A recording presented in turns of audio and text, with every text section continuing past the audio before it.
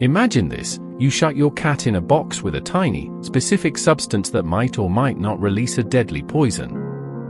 Until you open that box, your cat is both alive and dead at the same time. In 1935, a physicist named Schrödinger came up with this thought experiment to show how particles behave.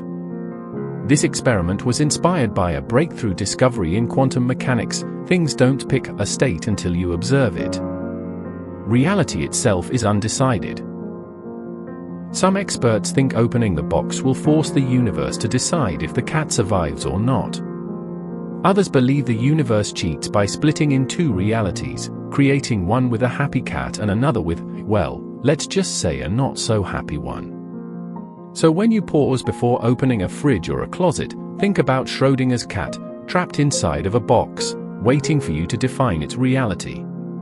The real question is, are you ready to be the one who defines it?